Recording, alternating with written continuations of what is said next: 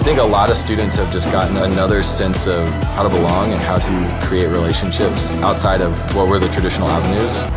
And a lot of my students talk about how they feel safe in the esports program, and that's their family, that's their community. And I think that esports gives kids a future that they might otherwise not have. Man, I wish that had been available when I was in high school.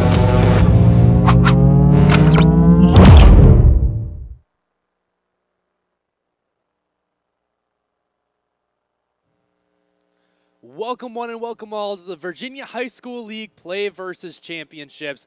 I'm your play-by-play audio adrenaline. Joining me on the desk is Kios, the one, the only, my wonderful color caster here for today. How are you feeling? I'm feeling pretty good. Had a great Rocket League series here. We're ready to go and excited for some more video games. Going to get League of Legends this time, so I'm excited. Absolutely. We just finished up watching the Rocket League. We had a 4-0 sweep. That was one hell of a series to watch. Now we're going to watch Parkview High School take on Colonial Forge High School in the League of Legends finals. Yeah, we've seen a lot of dominance in League of Legends. Rocket League has been a bit more back and forth, but that one was just one-sided. What a game by those guys. Really deserved that win. One goal away from the full sweep, but we're not here to talk about rocket-powered soccer. We're here to talk about League of Legends. And for those of you not entirely familiar with the scene, let's just give a brief overview of what the game is at its core. So basic 5v5 MOBA. It's just a bunch of people running around trying to beat each other up here. There's also a lot of things on the map. In soccer, there's, it's a clear field. There's nothing on it really except a few lines you got to worry about. But here we got structures you got to take down, turrets. There's also dragons. There's Baron Nashor on the map, things that you can take down. These all give different buffs, gold, things that you can power up and allow you to take down the enemy team a bit faster. And also you want to get to that nexus on the opposite side of the map that you spawn on, the enemy team's nexus, knock that down. That's how you end up ending the game. Yeah, well, we will see a map called Summoner's Rift. It's going to be split basically down the middle, going to be mirrored on either side. Both teams do have a base they have to try to defend to help them out. They have some turrets that will, automatically target enemy champions that try to, get too close. As a hey, back off. And so we will see 2 of those 5 teams trying to destroy each other's base. Of course, there's a lot more nuances to that, and one of those being the characters that they can choose. Each player has a choice between over 140 different characters that they can choose to pilot into the game. And pretty soon here we will be getting into what we call pick and ban phase. It's where both teams can draft the champions that they want to take into the game, as well as banning away picks that they don't want their enemies to grab. Yeah, there's a lot of champions in League of Legends. Not all of them are played consistently, but a large majority of them are. They can be picked up any time. We see a lot of unique picks this time as well. We see a lot of unique picks coming out because these guys maybe have a favorite champion or there's just a specific matchup they want to go for here. So we've seen some unique picks like the Volley Bear. I still think about that every day. I'm like, oh my God. That was incredible. And it worked. It worked for him. But yeah, that's what we do call pocket picks. So champions that one player just might be specifically good at, a play style that they like to do, that they've honed, they developed. Another option is for these teams to go for what is meta. And by that we mean what is generally accepted as the strongest champions in the game, or the strongest way to play the game, the strongest strategy. And when we're looking at that right now in Season 10, it's all about that aggressiveness. It's all about getting those early leads to try to grab some early dragons, some early objective control, specifically around that bot lane is where we see the most aggression coming out. Some picks like the Misfortune, like the Senna, who does offer a little bit more utility, but still can be pretty oppressive in lane with the Glacial Augment builds. And lots of playmaker supports like the Thresh, the Nautilus, the Leona. Yeah, so the bot lane has been very aggressive. Most of the map's been very aggressive, and the teams we've seen gone for more of a scaling strategy, wanting to play to the later game as opposed to just being go, go, go the entire time. They've really struggled when we've seen them, and it's kind of unfortunate because they pick that champion. They never really get to play them because the game's over before they really get to that point.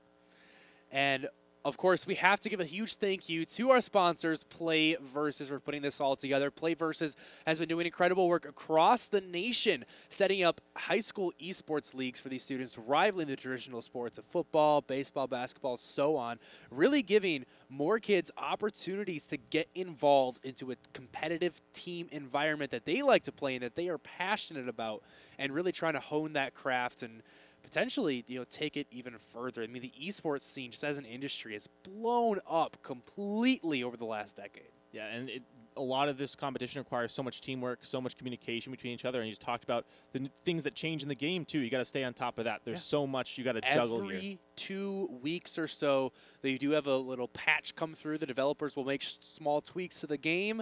It may be tuning down some damage on a champion that's a bit too strong, or maybe a champion isn't played at all. People think it's too weak, and so they'll maybe make it a little bit stronger. And so it can be the equivalent of, if a professional basketball player, if they move the three-point line every other week, and he has to learn, a new shooting spot.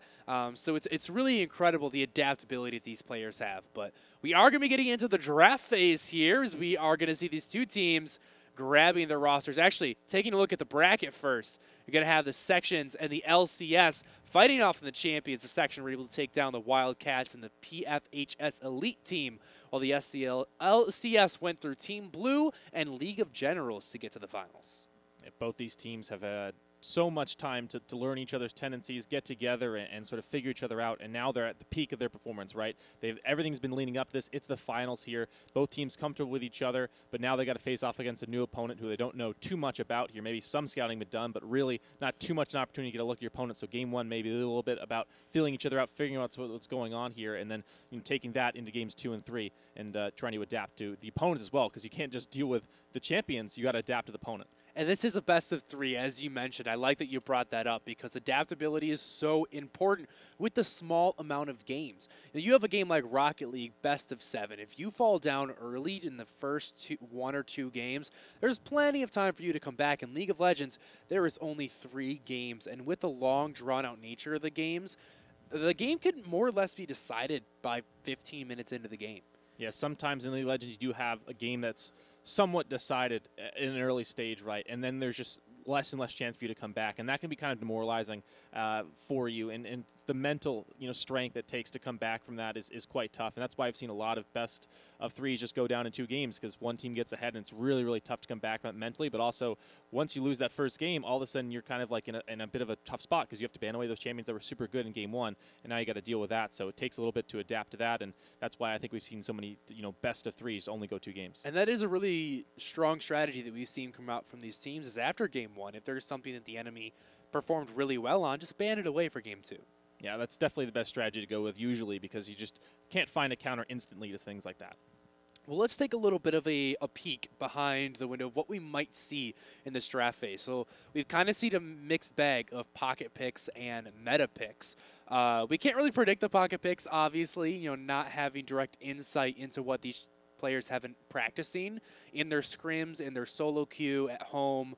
But as far as meta picks, what could we expect from this draft phase? Well, as you alluded to earlier in the bot lane, the meta's a little bit set right now. It's like usually MF, Aphelios, a little bit of Jhin here and there, but he's not too common. Same thing with Caitlyn, we're here and there. But those are the big 80 carries right now. And then you also have in the support position, you got Leona, Braum, a little bit of Tom Kench to sometimes counter those aggressive supports here. And then sometimes you'll see the Nautilus as well, especially paired with things like Kai'Sa. It was great synergy with him.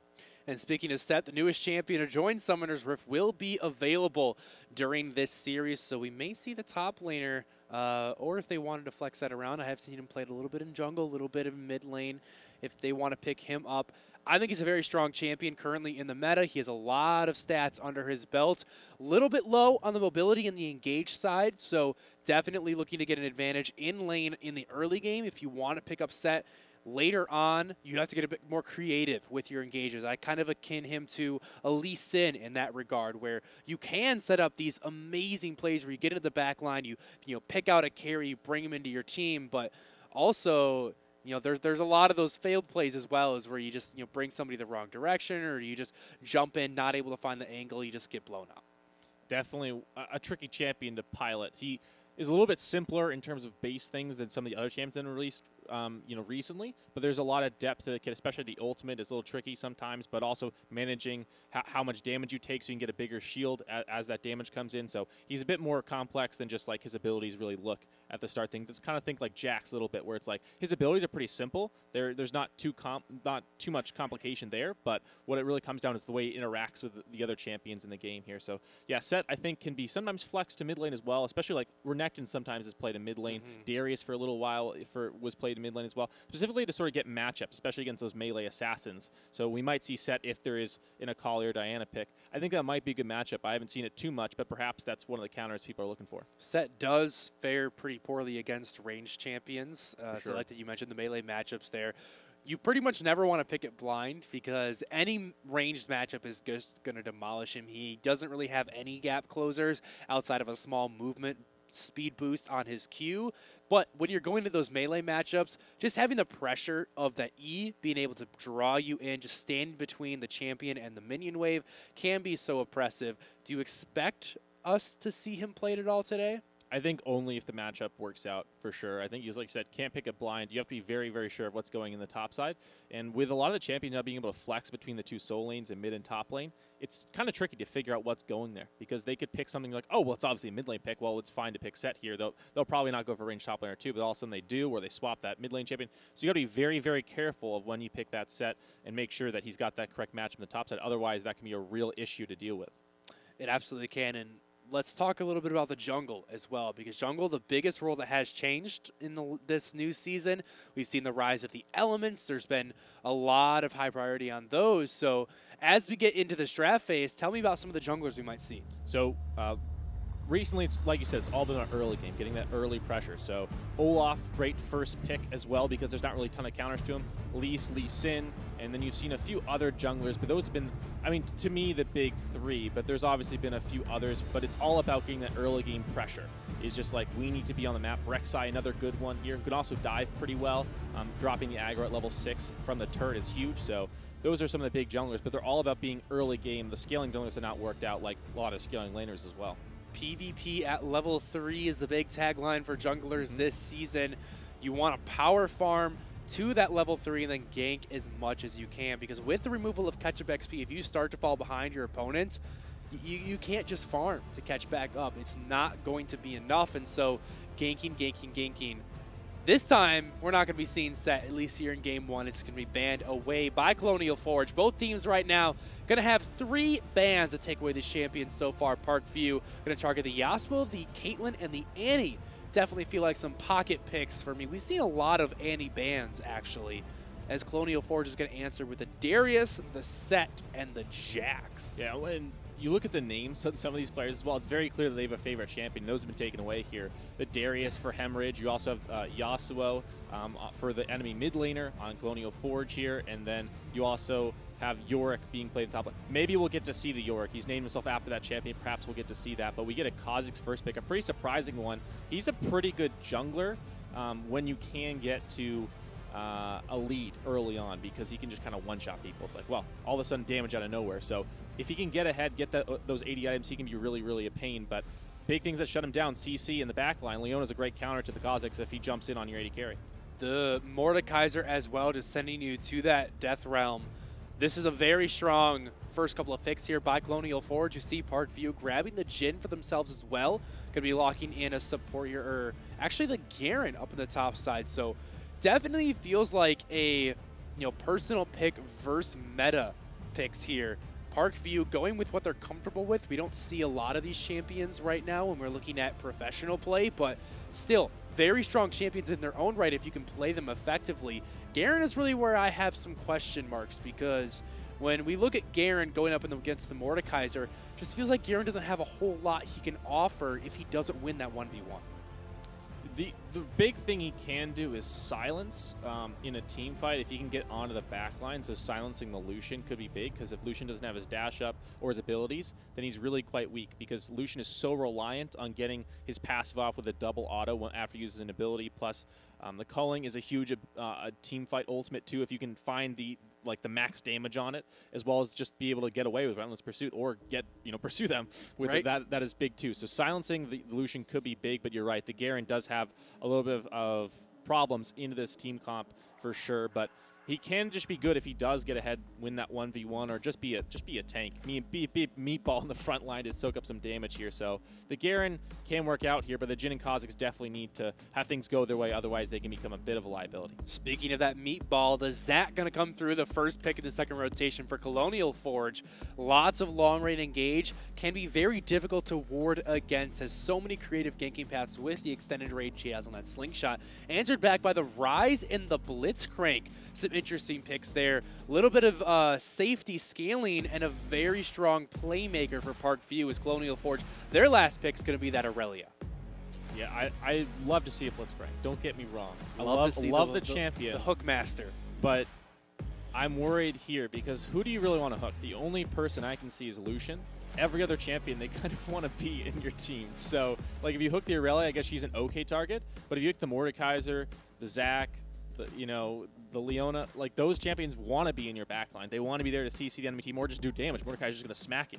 So, I'm a little worried that Blitzcrank's not going to be able to find the right target, or he'll find the wrong one and pull the, the Zac, and all of a sudden, oh, Zac's like, all right, let's bounce, do it. Let's do it, let's do it. And then that's a real problem. So, the Blitzcrank has his hands full because there's going to be the bodyguard just sitting in front of that Lucian, which he really wants to get to. And obviously, Lucian has his dash. He can, dodge that rocket grab. So hopefully, the Blitzcrank can work out. But he's got to be really, really good with the hooks today. And Rise falling a little bit out of popularity, but a great champion. I think he's a great pickup here, and also good in the enemy team. I think he's really good here. He can kite the melee threats pretty well. So I think that the Rise is a great pickup at the end of this draft here. But Parkview, interesting bot lane pick. We'll see if this works out, but this is a big gamble with the Jhin Blitzcrank. Yeah, I think it's definitely going to come down to lanes here for Parkview. They really want to get an advantage in the individual 1v1s, because when I'm looking at come mid-game, these first Rift Heralds start spawning, first Dragons start spawning, and especially once level 6s come through, I look at the massive ultimates coming in from Colonial Forge, the Death Realm, the ultimate from Leona, the Colleen, the Let's Bounce, the ultimate from Aurelia. Like, there's so much team fight potential there, whereas on Parkview, it's a lot more utility. I mean, you've got a Silence plus Shield Breaker on Blitzcrank. The AoE Silence is definitely nice. Rise is a little bit more utility. Garen can really focus at one target if it gets low. Jhin, not going to be looking to put out a whole lot of DPS. Again, it's more pick potential here for Parkview. So they want to get an advantage early, and they want to transition that lead into the mid game where they can control vision, isolate targets, and then pick them off. Never give Colonial Forge that 5v5. The one thing I do think that works out in Parkview's favor is actually the meta is pretty quick. So the way they've drafted here, they definitely want to be aggressive and look for the picks early on, and especially in the mid game, they'll be really, really strong. Whereas on the other side, the Zac takes a little bit to scale up. Aurelia needs that Triforce and maybe another item to really get going here. Lucian scales pretty well and is decent in the early game, but he's low range, and he has to kind of walk in the enemy team to get that damage done. So I think Parkview is actually kind of in a decent spot in terms of the fact that the enemy team has very low range. They kind of got to get in there to really get things done. And if you also look at the way that the game's going to play out, we haven't really gotten to team fight situations, true 5v5s in a lot of these hang on games. there. This is not where you want to be. Kha'Zix gets stunned up by the Flawless Duet, has to flash the wall. Blast Cone coming in. Immediate heal there from Namor to try to keep his jungler alive, and Nate Pond will escape with his life, just burning that flash. Heal down 2. Yeah, the big problem, losing the Summer Spells, obviously, but also he's going to start that jungle late here. He won't get to his buff early on. He probably won't get a leash either, so the Kha'Zix's going to be significantly behind. Zac doesn't farm too fast. He's pretty good at farming overall, but compared to a lot of junglers, he's not like super, super quick. And he does get pretty low, so it's not like the Zac will punish us with an invade or anything, but it does set the Kha'Zix behind, and that's definitely a concern here. But Kha'Zix's pretty good at clearing the jungle. He'll be fine. It's just you can't really look for ganks too early on. And that's where I actually like the look from Nate Pond to try to get aggressive, steal that blue away from the Zac. He was going in for a ward there. It was a very unusual spot for all 5 members to stack in that bush. But if you can punish that Zac early and set him behind, he does have a very weak early clear. And so you can really delay a lot of his early spikes. Make sure he doesn't get that bombing cinder early on. Really slows down how quickly he can clear the jungle. So I like the aggressive look. Just you can't face check into that bush alone as a Kha'Zix. No, you really need some backup there. And he went a little bit too far. But everything's stabilized here. No first takedown, so we're all good here. It's not anything bad just yet, and the lane's pretty stable, so not really that bad of a news here. Game 1, I think losing that Kha'Zix early on could have been pretty disastrous, but not losing him, he's just a little slow in the jungle. Not the end of the world. Now, though, down in this bottom lane, we do see Namor without the heal, so that is a Summoner to Spell advantage for Sahori and Leona. They're going to be able to get aggressive here, and if they try to take a 2v2, as long as there isn't any jungle intervention, you got to give them the edge. Certainly, I think in the early game that's very, very true here. And, I think the rest of the lanes are relatively even for the most part, but bot lane I think I would definitely give over. So that's definitely a concern there. And we've talked about how important bottom lane is, especially with these dragons. It's a Cloud Drake first. May be good for both teams to pick that up. I think it synergizes pretty well with pretty much everyone. A lot of really big ultimates with pretty long cooldowns. Right now, both junglers in the top side of the map, though, so not near that objective at the moment. We'll see if they decide to go for any ganks in the top side. We see the wave around the midpoint. Already some pings coming down from the Zac. Colonial Forge looking to maybe make something happen. Zac having that long range engage. Should only have 1 point in the elastic slingshot, so we can't engage from the massive ranges that we're used to seeing, but could still find something cheeky to happen. Meanwhile, Nate Pond is looking to grab that Scuttle Crab. The wave has come into him here, so he doesn't need that extra range on the elastic slingshot. He'll be able to get in there if he wants to. But the Kha'Zix is actually slightly up in farm now because the Zac has sat here so long. So that's good news. Ooh, Hemorrhage, though, may have caught himself in a little bit of trouble. Just going to spin to win to try to escape. And there's no CC left, so the minion blocked the stretching strike there. That is actually a massive advantage, though, for Parkview.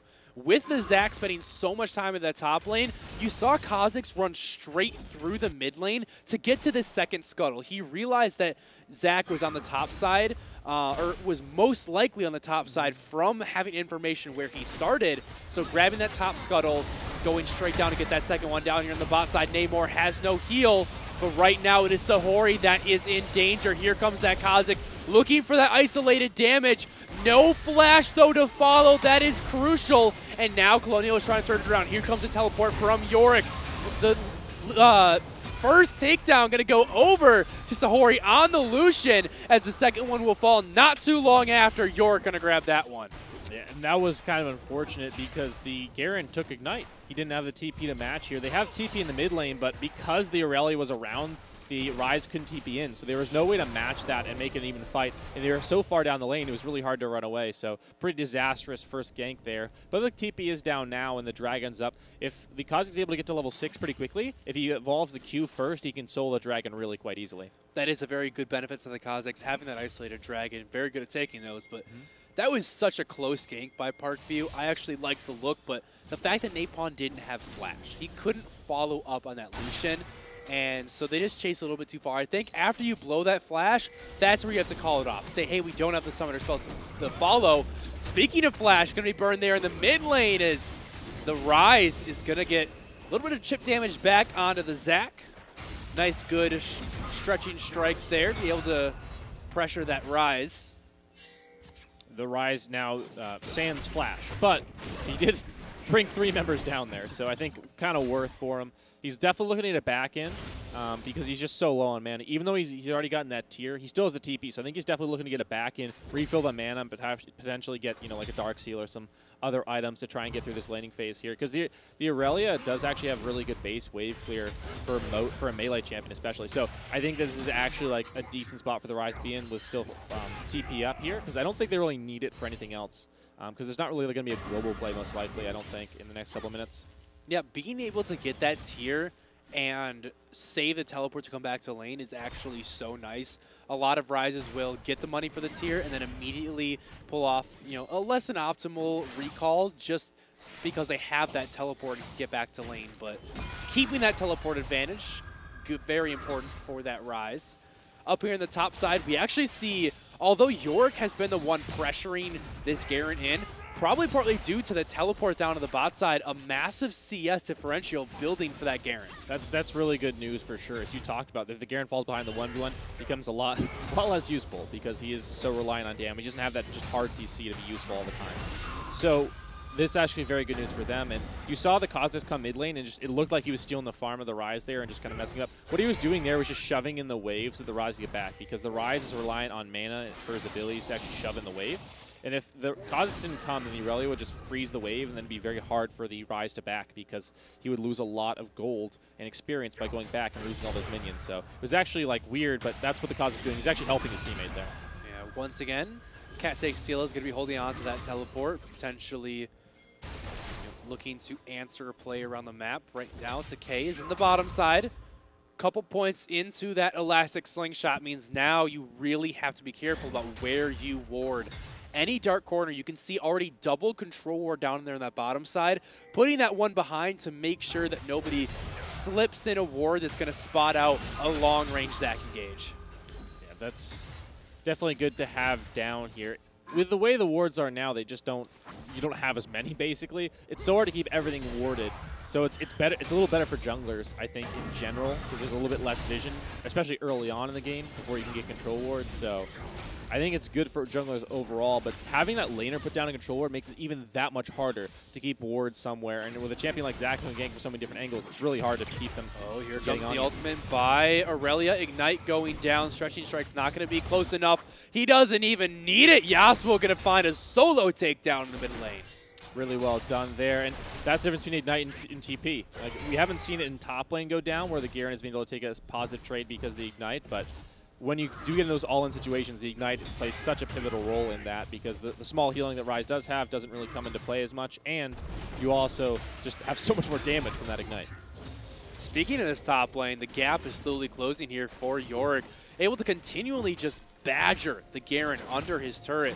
Right now, Zach is being caught trying to steal away the red buff. Has his team waiting just around the corner, though. Here comes Leona with the Zenith Blade. There comes the stun. Elastic Slingshot. The CC was chained immaculately, and it is going to be Colonial Forge picking up another takedown. Well, it's priority rotations from everywhere. The Leona comes up from bot lane. Blitzcrank isn't there. Top lane, you have the prioritization from Mordekaiser. Mid lane, same thing with the Aurelia. Everywhere, Colonial was ahead of the enemy, so they got there faster.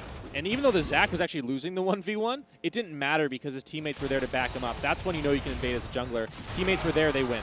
See a 1v1 here on the bottom side. The flash forward, but the flash away. Sahori able to outplay the 1v2. Now looking to get aggressive onto the Blitzcrank.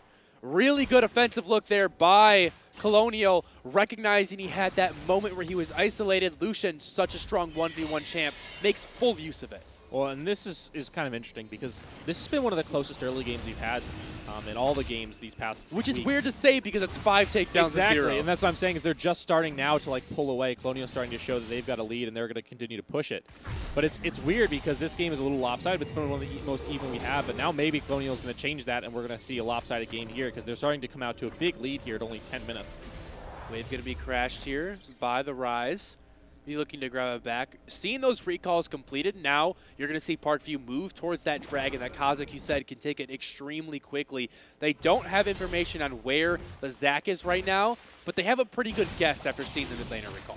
Yeah, for sure. They're pretty sure he went back here, so it opens up the Kazakhs to go ahead and take the dragon here. Kazakhs also pretty good smite secure as we think about like champions like Nunu who have really good burst abilities. Kazakhs with his evolved Q especially has really good burst damage here, and he can have it on such a short cooldown with that evolved Q. So it's really big to have that powerful dragon or just objective secure with the smite and the Look burst at this, damage. Yorick sentencing Hemorrhage to the Death Realm. A couple more auto attacks will do it. Now in a takedown spree for himself. That Garen not quite working out how Parkview thought it would.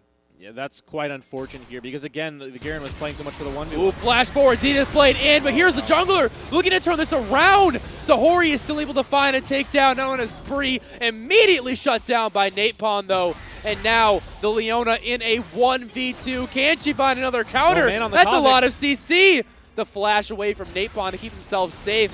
Meanwhile, though, Colonial is just wrecking the top lane turret as they're now looking for a dive onto the Ryze. That's a lot of damage coming through, though. One more turret shot will take Yorick down. I believe that one's going to go through. Shut down for Cat Takes Skill.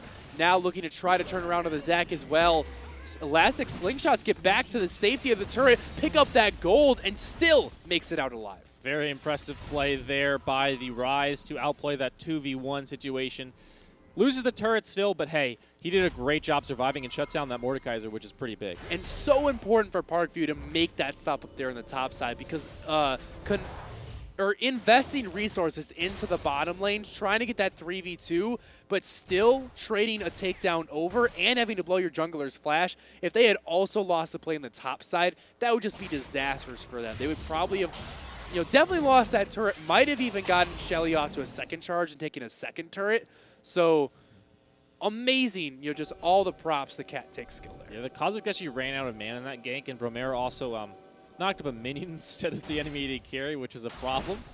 So good outplay there by the enemy bot lane. Colonial's bot lane done a great job this game here. Leona's done a great job roaming, but also in the 2v2 they've been really quite something here. The CS lead isn't massive, but you can see the score right now, 0-2 versus 3-1, in the AD carry department. Pretty big difference there. And you can see the completed item versus just parts on the other side. So Lucian up quite a bit here. Another 2 minutes for the Dragon, but I think we might see that one go over to the other side if Colonial do play around it a bit more than the last one, where they just kind of gave it up because they were backing. And I love seeing this from Takei. He's constantly just sitting in lane, just sitting in these side brushes, waiting for any moment when the laners might show up, and it can really take a toll on a laner's mental.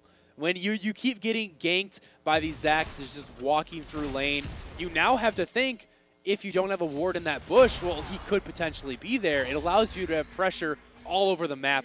Right now, we might see a 3v3 coming in, though. Leona is hooked in. Again, that's not who you want to bring in. She's going to go golden. Buy herself a little bit of time. Less bounce is creating some disruption. Yorick has the first takedown. The Zac is still alive. A double takedown for the Mordekaiser. And that is going to be a quick 2-0 for Colonial Forge, and they're going to take a tower off the back of it. The minion wave is going down here, but they're continuing to play. Heal there by Sahori to tries to close the distance. Is going to be stunned up there by the Jhin. Now opening up with the curtain call. Trying to find a couple takedowns here. Everyone just going to stand behind the big, beefy meatball, though, and find their recalls. Crucially, though, Jhin was able to push them off the turret. It does save the turret, and that's really big here because losing another outer would really push them back and make it really hard to even just have an even sort of setup on the map, because right now they're just completely losing control of the river, and losing this mid lane outer does the same thing, where you just continue to just lose control of the map and eventually lose control of your own jungle, and that's a lot of golden XP to lose. So definitely concerning that the turrets are starting to fall here at 15 minutes. It means it's really a lot harder to continue to sort of main farm and experience parity. But Garen gets one back. You're not the end of the world for Parkview, but Colonial is starting to eke out slightly more of a lead, although it hasn't grown at the rate we've seen it, typically in these games here. Parkview's done a good job sort of stemming the bleeding. We can see Hemorrhage going for that Triforce build, actually. Going to allow him to have a lot more 1v1 potential with the bonus, damage from the Sheen, as well as the attack speed now scaling into the E. But it's going to mean he's going to be even worse in team fights. So they're really honing in on this 1-3-1 style, knowing that they can't win the straight-up 5v5 and just itemizing completely against it. Well, one of the worst things that a split push comp can experience is losing the map early on, because then you can't actually execute the strength of your composition, which is to spread out the map and to pressure multiple sides here. So losing the second outer turret here and the mid lane outer turret being very low is certainly very worrisome, considering they're going the for Realm that Warp, though, strategy. behind Colonial Forge. Lucian going to flash away. A beautiful ultimate by Leona is going to buy her ADC enough time to escape.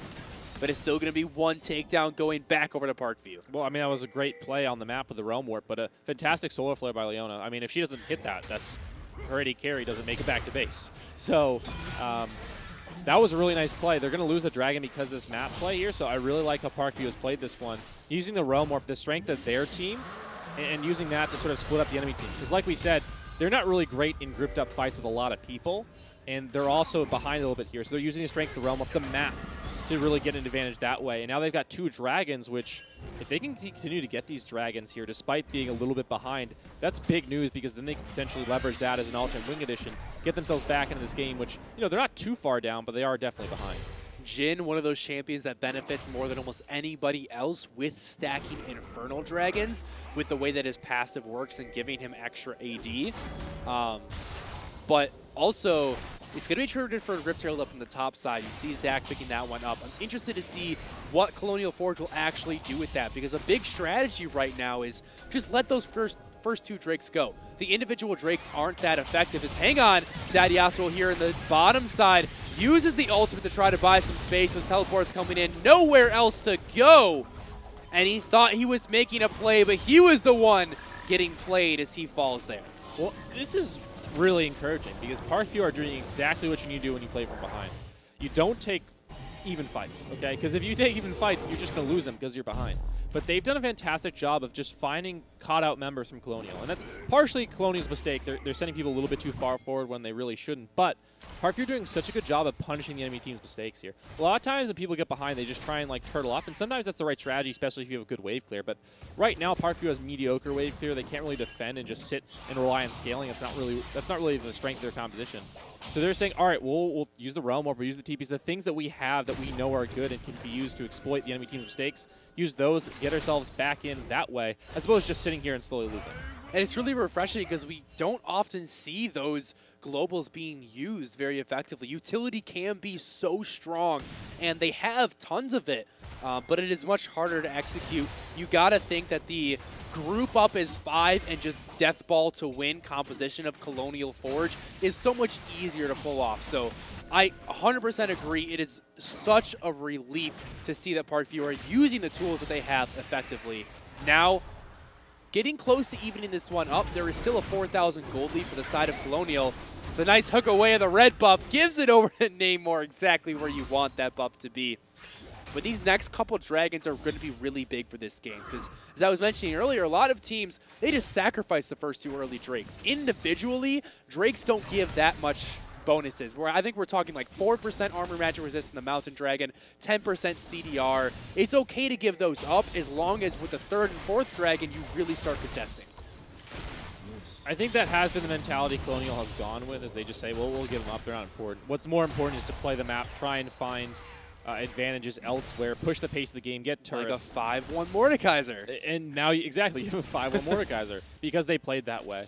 Obviously, giving over the Dragon's not great, but it's, like you said, it's not a big deal here. So as long as they can secure the next ones, it's fine. But if Parkview managed to find a pick just before that Baron spawns, or rather the Dragon spawns, the Baron's about to spawn too, but before the Dragon spawns here, because I don't think anyone's going to attempt Baron right now, then I think this might be a huge way for them to try and win, especially later on in the game.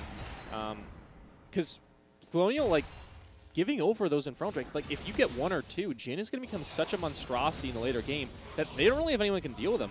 They have tanky champions, but they don't really have a true tank besides the Zac. But that's not really enough to keep the Jhin at bay if he's that strong.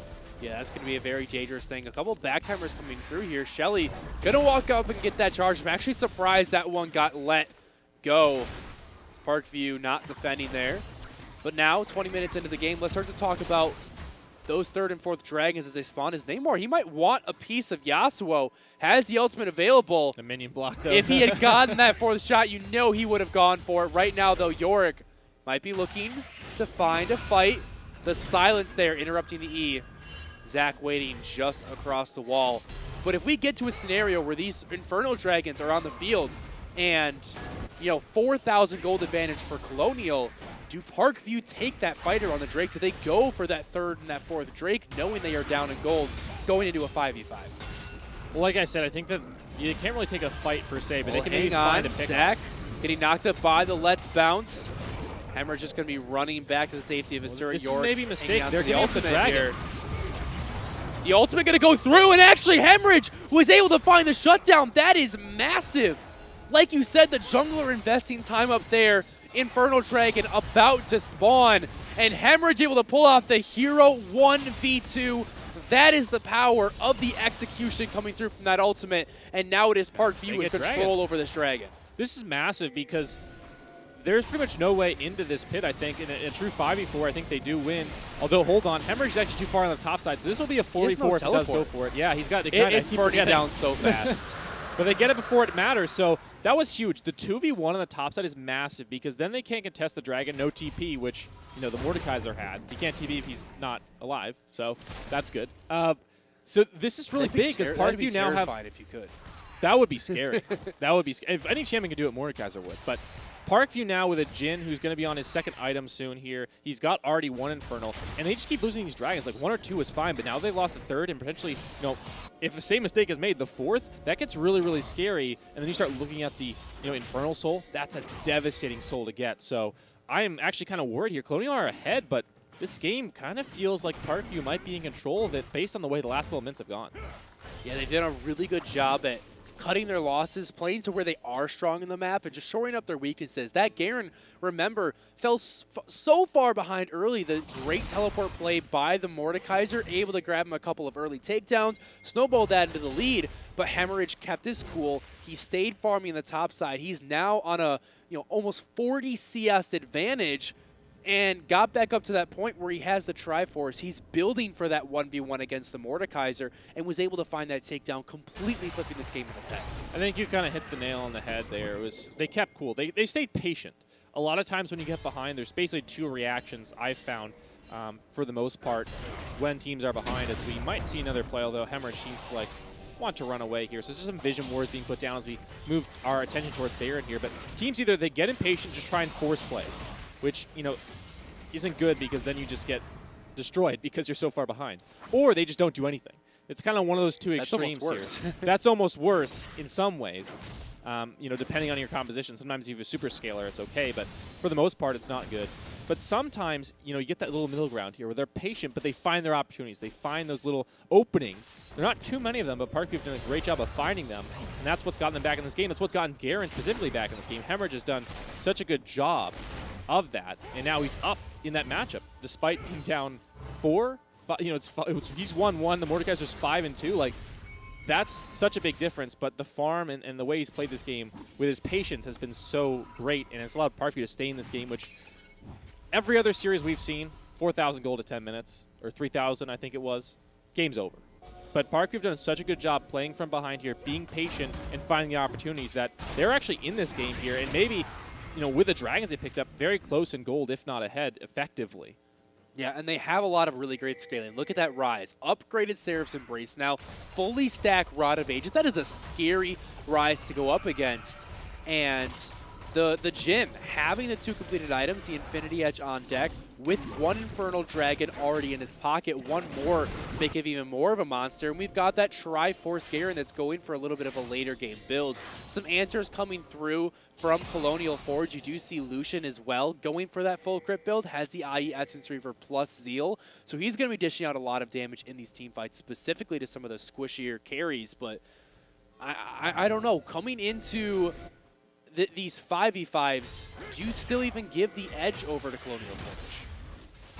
I'd say it's relatively even now. I think it just comes down to execution. No one really has a massive advantage here because the item times on Parkview are spot on at this stage in the game here. They're at a really good spot right now. The Kha'Zix isn't as useful as the Zac at the moment because he just hasn't been able to snowball a lead and get too much damage together, but he does still threaten the Lucian. So I think Colonial have some strengths in their team fight, and it's a little bit easier to execute.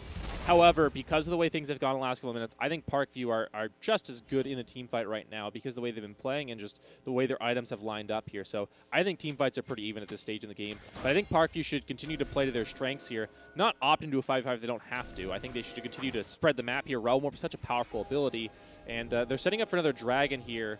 But now with Baron up, it's a little tricky. If they do commit to the Dragon, that could open up a Baron for Colonial. So Parkview have to be careful. Would you take that trade, though? Infernal Soul coming in. Such a powerful buff. More importantly, a permanent buff. So if you do decide to want to trade that Infernal Soul for the Baron, that's only about 3 minutes that you have to weather the storm of that Baron. After that point, as long as you don't lose like an inhibitor, and there's still a lot of turrets left to go through, I think if you're Parkview, you take that trade 10 times out of 10. I agree because they still have the inners. If they only had their base left, I would say Baron's too risky. Then it gets a little bit risky. But because they have inners, I think the trade, but it looks like they don't want to trade. Colonial want to take the Dragon here. So we're not going to see a trade. We're going to see a fight most likely. I think Colonial Forge recognize that. They say, hey, we don't have a lot of siege potential other than like the Leona. And this is the Soul. So this is where you have to fight. So they've tried to get control here. They have Yasuo a little bit slipped from the side. He doesn't have any enemies around him. Realm Warp, a really good pincer move there from Parkview. And now here comes the 5v5. Namor caught out of position. He goes down at the beginning of the fight. Double takedown already for the Yorick, has locked the Garen and the Death Realm. And this fight, it started off Parkview, but it is ending with Colonial Forge. A triple takedown, 3 for 0. The ace coming through. I mean, that was a beautiful start to the fight for Parkview. Exactly how they had to do it. They found the Aurelia on the side. They roam up behind her. She no escape for her. Even if she had been able to flash over that wall, which is too thick to do, there's just no way she gets away. Beautifully done, and then everything falls apart after. They go back into the river here, and their AD carry face checks the brush. He gets taken down, and after that, there was no way, Parkview was going to win. Colonial punished them after just walking carelessly back in the river. They did everything right, and then they just threw it all away. Yeah, it seems like Namor just kind of got wrapped up in the excitement of, hey, we won, we picked him off, we're going to get the dragon now, and he's rushing towards it, and you forget, oh, wait, the rest of the team is there. Facechecks gets taken down, blows both his summoners as well. That definitely feels bad. But Yorick coming up huge, able to find a double takedown before he even brings the Garen into the Death Realm. So absolutely massive, and not only taking down some of the key carries, but then isolating the front line. That was a huge fight from the Mordekaiser for sure. And the rest of the team put out the damage they needed to. And the Mordekaiser was just sitting in the front line like the juggernaut he is, just smacking people around. And then he got rid of the Garen, who, at the end of the fight, he can actually do some massive damage, especially with the Conqueror stacked up and getting through all his health, and that gets the damage from the Triforce. Garen can be very, very scary at cleanup at the end of the team fights because he can chase you down so far.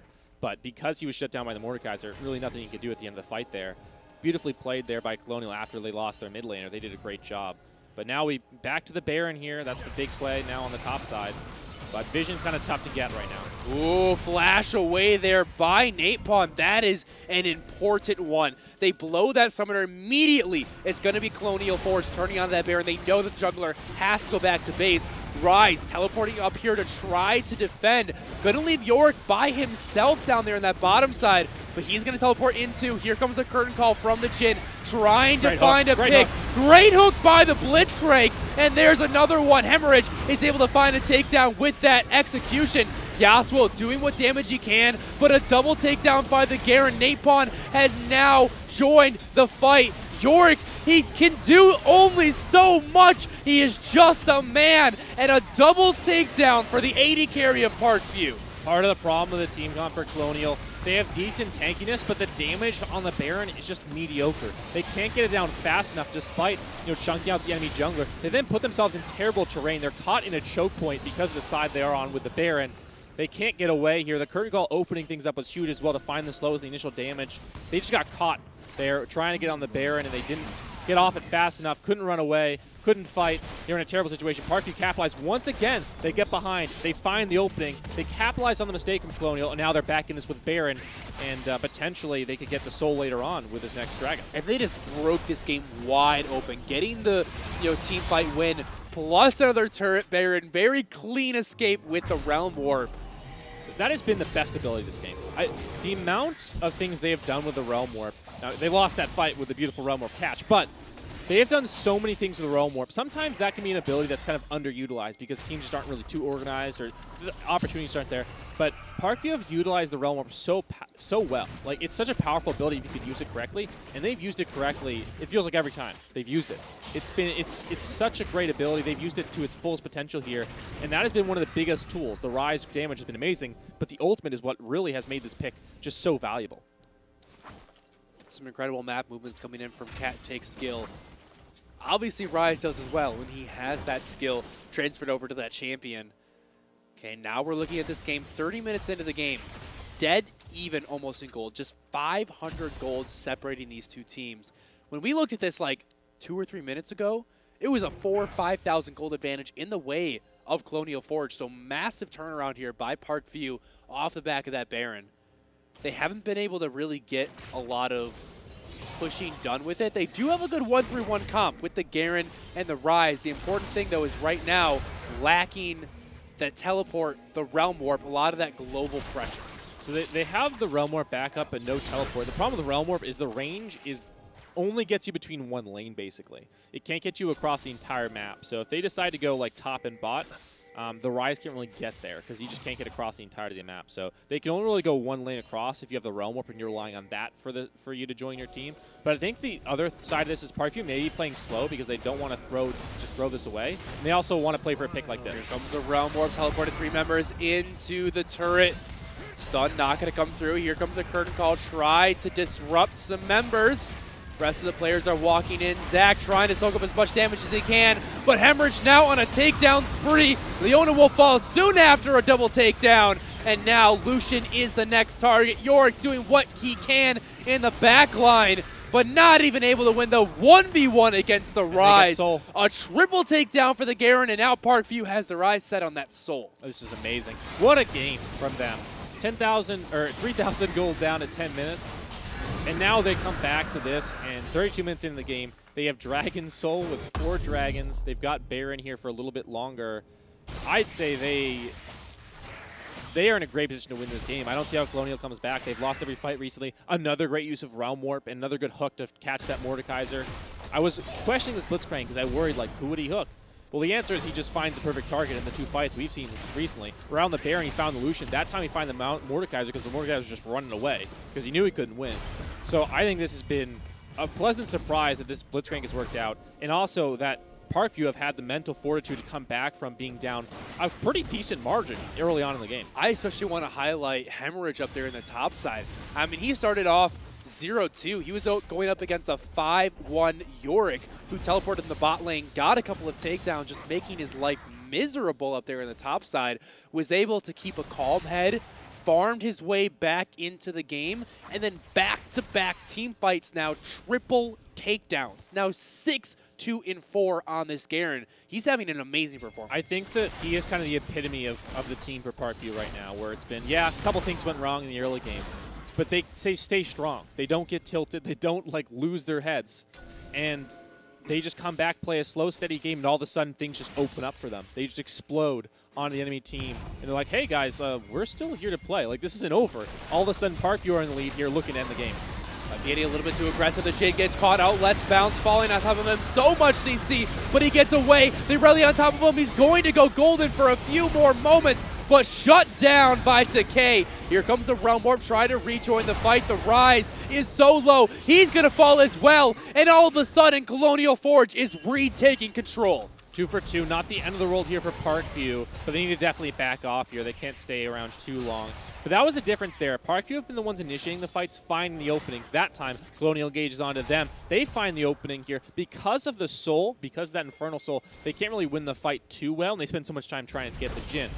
So that's the good news for Parkview, but they need to stop walking in the enemy team like that. They've only done it once, but they can't do it again because that might throw the game back to Colonial here. They need to continue to play their strengths. They were so good with the Realm Warp, finding someone, you know, unawares, or a few people unawares here, jumping on Colonial and not, you know, it can't be the other way around because they can't react to engages too well. Immobile 80 carry now without a flash. Rise decently mobile once he gets that phase rush proc, but he doesn't actually have a dash or anything to get away here, so they need to definitely not get engaged on, especially with this Leona-Zac combo, so hard to get away from. And that was Namor once again stepping up a little bit too far. We saw him be the first to fall in that fight around the Infernal Dragon that would have initially given Parkview the Soul, but he face-checked that bush, got taken out early, and they lost that fight. Similar situation here, wanting to go up for those extra couple of auto attacks in the tower, but there's so much long-range engage on the side of Colonial.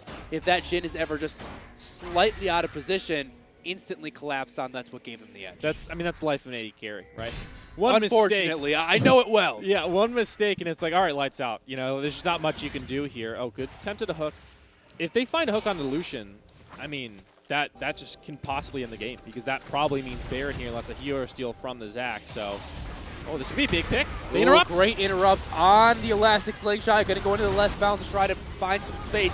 But meanwhile, on the back line, it is Hemorrhage and it is Cat Take Skill wreaking havoc. Hemorrhage now dominating. They've already found one. Nate Spawn is going to be the second one to fall. And Parkview are just taking over the Rift, and they are all doing it on the backs of Hemorrhage, who finds, actually, that we're going to be going over to Cat Take Skill. Snipes it away, but Sahori, the only remaining member alongside of Decay, both so low, and the base will be officially broken.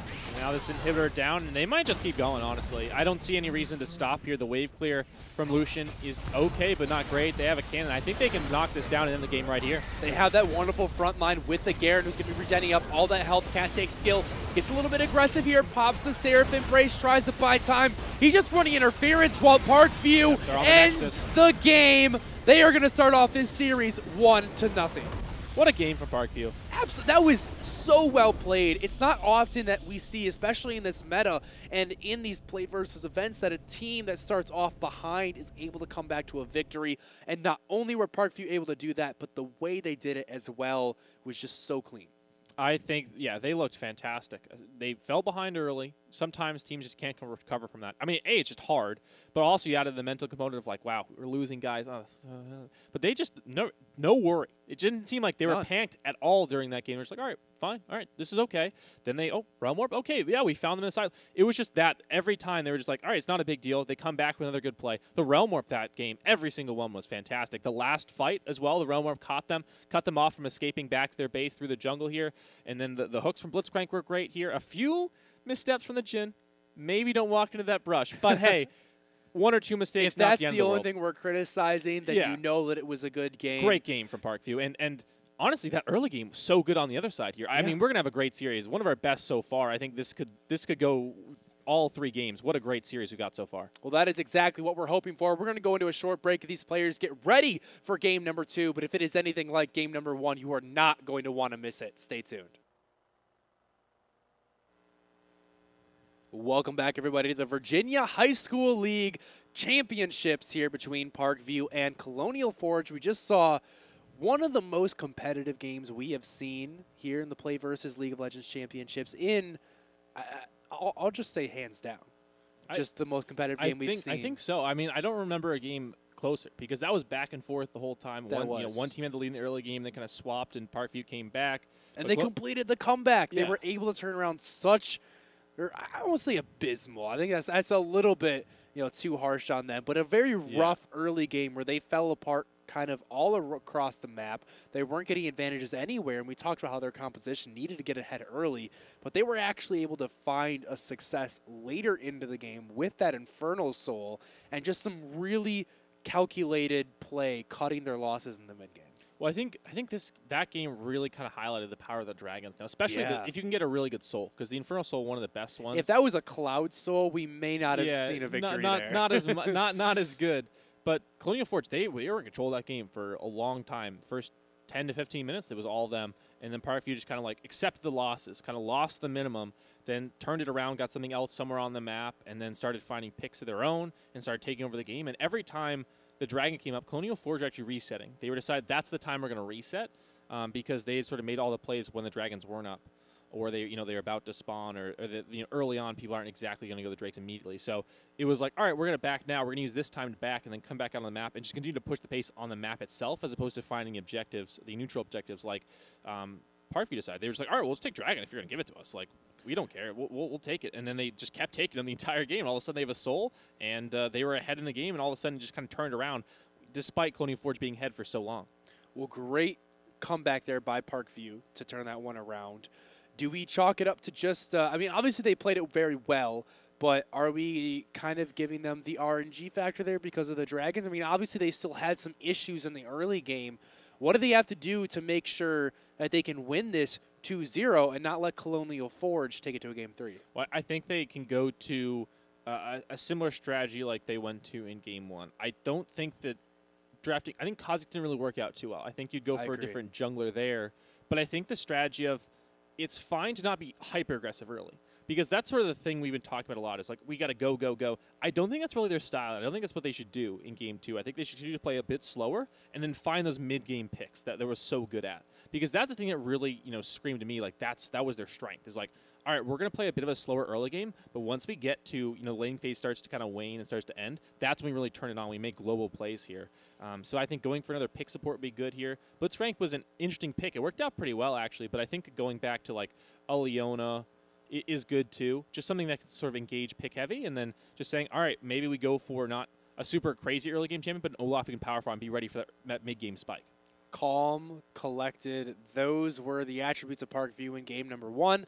That's what we're going to be looking to have in game number 2. Maybe a slower start into more impactful mid to late game. We're right into the picks and bans, though. We'll see if they decide to take our advice. The team's swapping sides this time around. Colonial Forge will be on the blue side, so they'll get that first pick and Parkview will have the counter at the end of the draft. Yeah, and I think on the other side for Colonial Forge, they need to push the pace because Parkview have shown that they're really good as a team. Their team synergy is just top-notch. I haven't seen anyone better so far.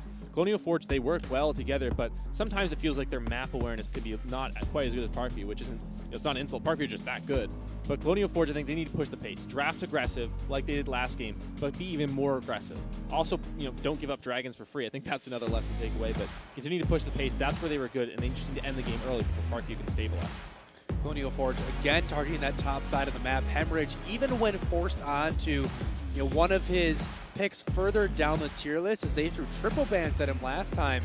Once again, the Darius, the Set, and the Jax. He still had a standout performance. So let's see if they can stop some of that bleeding up there in the top side as Parkview take away the Yasuo and the Lucian joining the ban table, as Sahori did have a very good showing at it in the game one. The Mordekaiser as well. I like Parkview's adaptations. The Mordekaiser Lucian definitely tough to deal with here. On the other side, Colonial Forge just sticking to their guns. They just just ban out the top laner. I think that's a little interesting given how powerful the Rise was in game number one. And, there's not too much else to ban, but the Rise to me, I think, would deserve a slot. So kind of interesting to go without it. And first pick Ornn, very interesting draft so far. First pick Ornn is like so weird to me. This is interesting to me because it really seems with the way the draft priority has been going and with the bans coming through, I feel like they're a little scared of Hemorrhage. If I'm being completely honest, I mean, throwing all of your draft resources at this one player and him being pushed that far down his tier list and still coming out with the standout performance in game one, it feels like the Yorick is just, hey, let's grab the safest top laner that we can and try to just survive against Hemorrhage, not allow him to get a lead, and try to really force elsewhere on the map. That's what they're doing with this aggressive jungler and high CC support. Yeah, the composition so far from Colonial Forge, I definitely really like. The first pick, Ornn, is a little interesting here. I thought there's more you could do to exploit the Ornn here. They just go with the Garen again, which is fine, but I feel like you could have done more to really punish that first pick because Ornn, pretty good laner overall, especially for a tank, but he can still be exploited, especially by range champions, like you talked about with the Set being exploited, but so can the Ornn. So kind of interesting to decide to sort of handshake and just say, all right, we'll take the Garen. So kind of interesting there, but I like the adaptation. Getting Leona so good, I think, for Parkview here because it's just kind of a better version of Blitzcrank to me in this meta. Obviously, you can't pull someone in, but you're basically a hard engaged support. It's the same thing, and I think that Leona just fills that role so much better. It's also way tankier because of her W, and Aftershock's still really good. I don't know if anyone knew that, but it's really good. So I like what both teams have done here. Interesting adaptations, but I think both teams are kind of playing to their strengths. Rise and Casting to be banned away by Colonial Forge. Caitlyn and Syndra will be the last two bans for Parkview as they lock in the Malzahar for themselves. And ooh, this is interesting. We get to see the Annie coming through. Going to be joining the Vayne down there on the bot side. A lot of late game power for Colonial Forge. Interesting they pick up the Vayne though. I think that is the question mark for me as well. Especially because their composition, it's kind of dive heavy, but which makes sense to go for the Vayne. But I feel like there's enough CC peel that you could go for an Aphelios or an MF no problem here. Now, Leona is very good into MF because she can interrupt for the ultimate sometimes. But I think that Aphelios, like, why wouldn't you take him? That's kind of my question here. Like, he just seems that good here. Looks like we're going to go back to the Kha'Zix we questioned. However, it does have a little bit of a better place here because the Vayne's going to have to get so aggressive and the Annie is no escape. So I think that the Kha'Zix actually fares much better than the carries this game than it did last game. So Colonial Forge have drafted a little bit into that. And, having comfortable champion to play is good for your jungler. So I love the setup that they have now with the Kha'Zix, because one of Kha'Zix's biggest drawbacks that he doesn't have any CC. It's hard for him to set up ganks without having laners that have that CC. Well, now you're staring down the barrel of a Leona plus Jen on the bottom side who have multiple areas of long range CC, a Malzahar in the mid lane who has one of the most oppressive CCs in the game with just that point and click lockdown for 4 or 5 seconds, allowing Kha'Zix to get that damage off. So I think now we're in a position where we could see Napon set up to shine here in the early game, as long as he doesn't, get visited too often by Takei on this Olaf. That is a concern. The 1v1, he loses 100%. He's just going to have to leap away. That's just how it goes. So I think that the Olaf is set up to do some really good things here, to be honest, because mid lane should be a relatively even and wave clear early on. The Malzahar is a bit better later on in the game, but like in the first couple levels, which is really what we're concerned with because of the Olaf invading early on. it's fine. It'll be even here. Top lane, similar story. Bot lane, again, similar story where the Vayne gets outscaled in wave clear, but at the early game, it doesn't really matter. So I think that there's definitely tools here for the Olaf to get aggressive and try and shut down this Kha'Zix here. So we'll see how that jungle matchup develops. But I think both sides have drafted good combos that fit themselves here. The big question marks, though, again, to me, the Vayne, a little bit interesting. I think the Annie's great with this combination, but the Vayne seems a little out of place here. So I'm a little bit concerned about that. And the Kha'Zix again, which we questioned. We'll see how those two champions fare here. They have a really high ceiling, but the floor also really, really low. Yeah. Well, we'll see whether they'll be at the top or the bottom as we get here into Game 2. Parkview, one win away from closing this one out 2-0. Colonial Forge fighting that right to get to game number 3, the PlayVS 2019 Fall League of Legends Championships for the Virginia High School League. It's all here and now.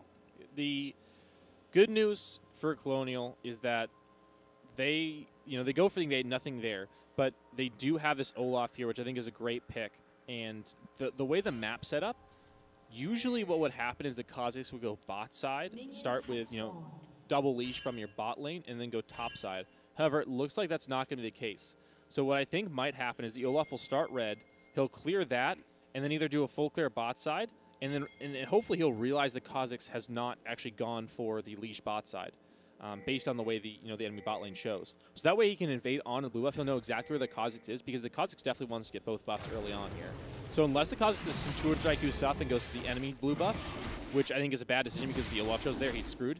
So I think that the Olaf's actually in a really good spot here to invade on the enemy blue buff and punish the Kha'Zix early on. We'll see if he goes for that. He might also just want to be pathing up to that top side, try to protect the Ornn in that matchup against the Garen, maybe assuming that Napon would start on that blue and try to path up there for an early gank, maybe potentially trying to match that. We'll see how it all shakes out, though, as both junglers will be starting on opposite sides of the map. Shouldn't see any crossover for them too early if everything goes civilly. As now you can see they're both heading to their other side of the jungle, going to be working on a full clear. Both of them opting to leave the Krugs.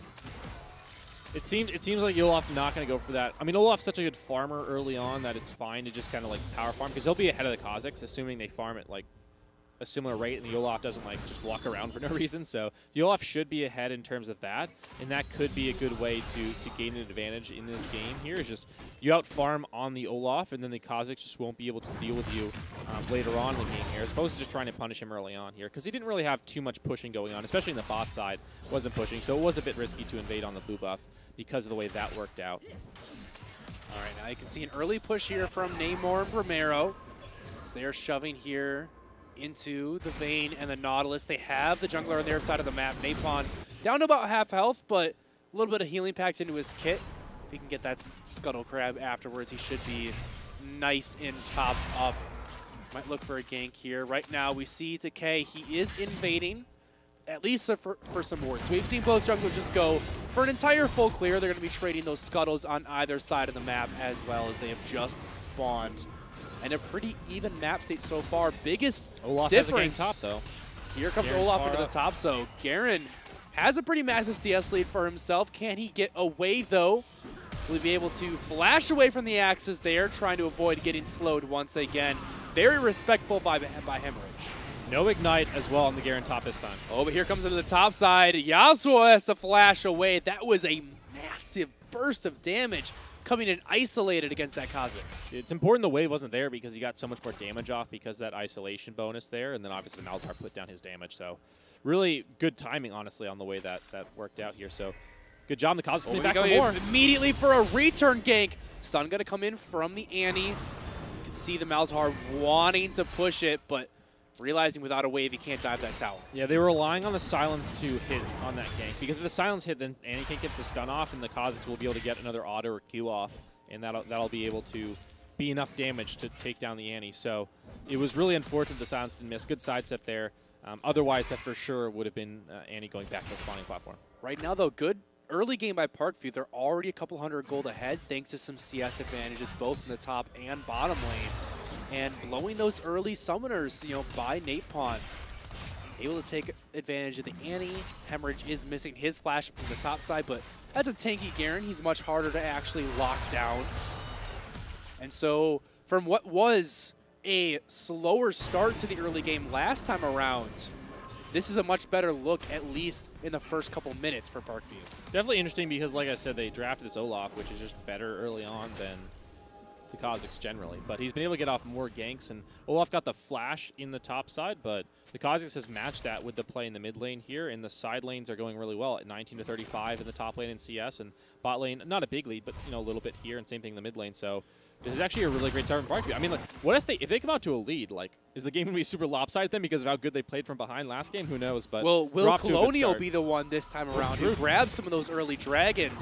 I think that's going to be the big test, is who can start picking up these side objectives, trading pressure around the map. Because that's a big thing that we saw as Garen falls so low up there in the top side. But last game, Parkview, when they were losing on one side, they were always winning on the other side. Now, Romero could be in trouble. Look for the hook. It goes way past onto the Jhin, who has to flash away. That was a hook and a half right there by the Nautilus, but teleport going to come in from Hemorrhage once again. This is first takedown going over to Romero. Parkview off to an early start. Yorick now. Ignite going to go down onto him. Hook under turret. Romero's gone a little bit too far, but there's the ultimate from the Malzahar. Finally level 6. Ornhorn going to put down a little bit more damage, but 2 for 0 in favor of Parkview. Well, one back. They got the Leona, but they still are definitely in the positive in that play. They go for more. They're going to be diving the turret now. That Garen is so tanky, juggling that aggro so well, and they're going to pick up a third for themselves.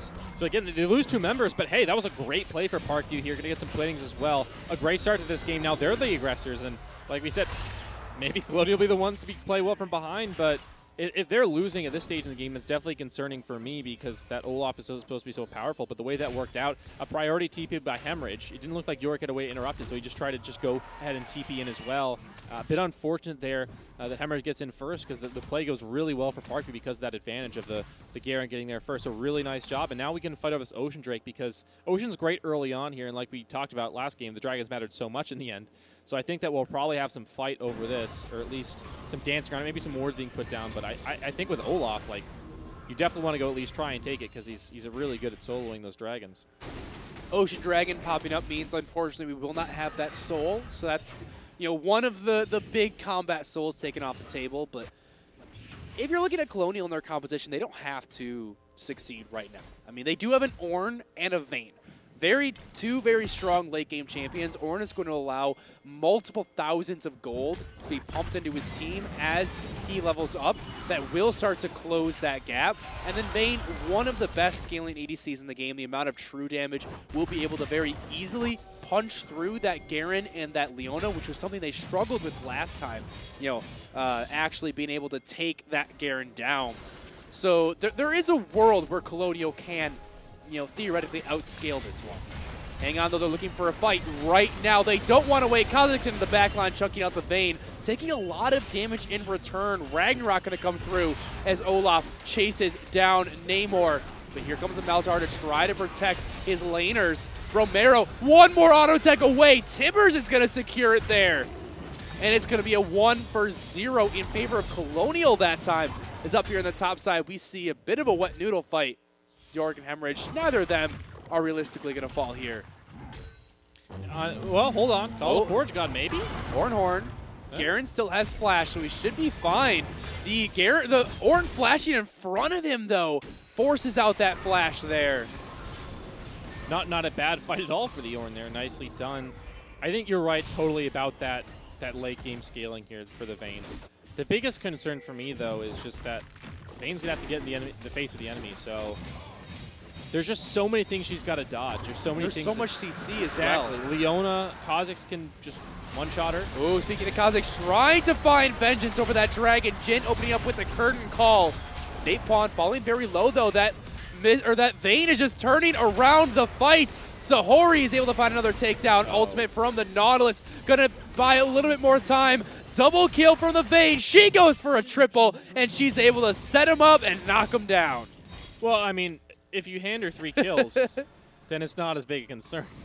Like, if that Vayne hits late game by 20 minutes, then it doesn't matter. doesn't None matter. of this matters. Just ignore us. We don't make any sense. But that was really bad for Parkview. The Jin also took the last shot over the wall with the blast cone, so he didn't actually have any autos when he went over the wall. Oh, man. So that didn't feel too great here. But now the Vayne is going to be very strong here. Probably has a couple thousand gold in inventory.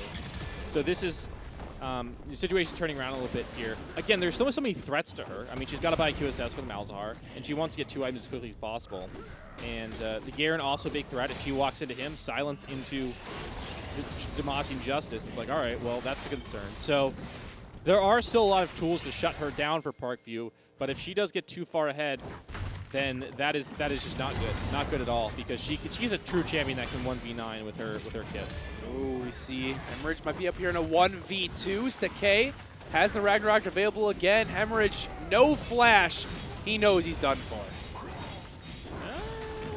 Yeah, okay. No, there's no way with Ornhorn and Ragnarok and not having flash would have taken a miracle to get him out of that one alive. I've seen more people miss the recast on the Ornhorn than I care to admit. It happened more times than you would think. So I've got faith maybe Hemorrhage with the fancy footwork to get out, and then they miss the ultimate and they miss the axe. It's happened before. Stakay has smite though. He was in smite range. Stay open to the possibility. Sometimes you forget what button it's bound to. So. Sometimes you smite a always minion. options here for Hemorrhage up there to the top side, but right now a good hook is going to start off a 2v3 flashing into the Leona ultimate. That Vayne solo, the flash forward shut down by Napon. Namor did fall at the beginning of that fight as well, suppressed from the Malzahar. Couple turret shots, not going to fall. Double takedown for Napon as Parkview starts to turn it around. Okay, that was one of the rare instances of Parkview not having great communication. He used the Malzahar used the Nether Grasp, and then the Leona flashed in and was like, wait, sorry, I didn't mean to do that, and just like walked back out. But another great what fight. Q was about. Yeah, another great fight for Parkview here. And now with the bot lane shut down, they're losing mid lane, but they get that turret here in the bot side here, and they shut down the Vayne, which is really, Who's really going to get first turret, though? This is a race for it. Shelly might even be able to get that second charge off. That W from Jin might not have bought them enough time for the first turret, but at least secured that Shelly was not going to get another charge off. Oh, hold on. Leona? Romero, he should be fine. I mean, he's got the W to make him extra tanky. Fell very low there. They finally trade a turret. But now the Nautilus, he's on the hunt. One good hook could put him in range. Here comes Decay to look for more of the flash forward. The Ragnarok smited from the heavens. He found the right button. Is Napon going to get condemned into the wall? Condemned is exactly what he is. As actually the Ignite, I think that was the E from the Nautilus is going to take that one. Yeah. You would have rather that shutdown go into the Vayne's pocket, but For sure. who doesn't want a faster Locket? I mean, technically it's gold for the Vayne because he's going to build Locket for her, and then she's going to get a shield. So technically it's gold for Vayne. Spoken like a true support player. I mean, I'm just trying to be a good. I'm trying to be a good teammate. That's all. I'm helping you out. I'm sure Vayne would much rather have a Rage Blade. Well, but what you can't use Rage Blade if you get blown up before you get to use it. So I need to have Locket anyway. And the control wards I need so that you don't have to face check. I'm just being the good guy here. It's not. I'm not taking your kill. ADCs need all the resources. No. That's wrong.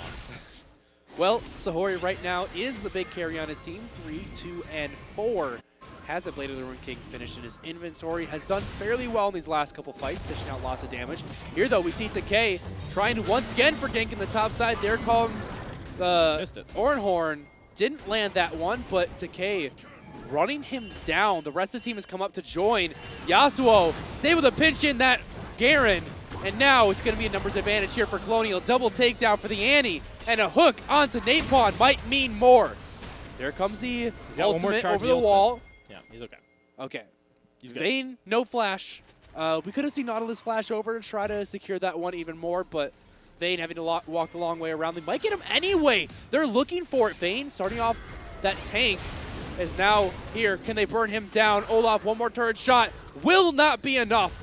And one more unanswered takedown goes over to Colonial. Yeah, Colonial don't want to get swept here. They're not in it. Like they're playing their game again, where they're aggressive. They keep finding fights here, and despite getting the their AD carry shut down after she got a triple around the dragon, they come right back. They just no fear from them.